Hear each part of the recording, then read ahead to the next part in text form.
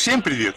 Мы вновь в частном охотничьем заповеднике Джума в Южноафриканской республике на окраине национального парка Крюгера. Раннее утро, тишина, лишь птички поют. Самое подходящее время для козлиной любви. Я говорю о водяном козле. Водяной козел Waterbuck – это крупная и сильная антилопа. Средний рост взрослых самцов в холке достигает 130 сантиметров, а вес 250 килограмм. Самки меньше, но не намного. О чем же мое видео? Обращаясь к природе, мы видим множество ритуалов, помогающих регламентировать отношения между животными, оберегающих течение их жизни от ошибок и сбоев. Важную роль ритуалы играют в брачных отношениях у животных. Не всегда дело решают драки самцов. Многое самке может сказать единообразие действий самца, готового к спариванию. При этом природа заботится и о том, чтобы не было спаривания между близкородственными животными. В моем видео самец водяного козла является примером соблюдения ритуала. Его стадо имеет несколько самок и телят. Посмотрите на один и тот же ритуал, соблюдаемый этим самцом, желающим постоянного спаривания с обычными самками своего стада. Во-первых, самец водяного козла, приближаясь к самке, задирает голову. Он демонстрирует белое пятно на своем горле. Это пятно является своеобразным сигналом «Я свой, я твоего вида».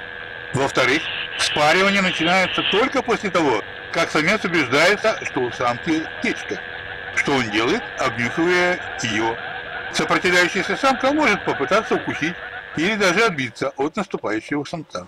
В-третьих, самец демонстрирует флемен и часто облизывает шею самки, трет морду и основание своих рогов, а ее спину. Бывает несколько попыток спаривания до настоящего совокупления. Самка сдвигает хвост в сторону, в то время как самец обхватывает ее бока передними лапами и опирается ей на спину во время совокупления, которое может происходить до 10 раз, а может и не произойти. Эти ритуальные действия самец водяного козла выполняет в определенной последовательности каждый раз, когда желает совокупиться с очередной выбранной самкой. Кстати, о явлении флемен у самца водяного козла, о котором я упомянул. Это реакция, которая характеризуется тем, что животное загибает верхнюю губу, обнажая передние зубы и десна. Затем вдыхает и удерживает позу в течение нескольких секунд. Поведение может выполняться в определенных местах. И в этом случае животное может также лизать интересующее место или может выполнять флемен с вытянутой шеей и высоко поднятой головой для изучения более общих вкусовых ощущений. Флемен — реакция удержания летучих ароматных веществ, часто создает впечатление, что животное выглядит злобным, гримасничает, ухмыляется или смеется. Но это наша чисто человеческая реакция. Что ж, мы пожелаем водяному козлу успеха в его любви. Давайте немного понаблюдаем за ритуалами водяного козла и особенностями спаривания у этого вида антилоп. Итак, друзья, смотрите мои новые видео, подписывайтесь на мой канал и не забывайте включить функцию уведомления о моих новых видео. Лайки я также приветствую.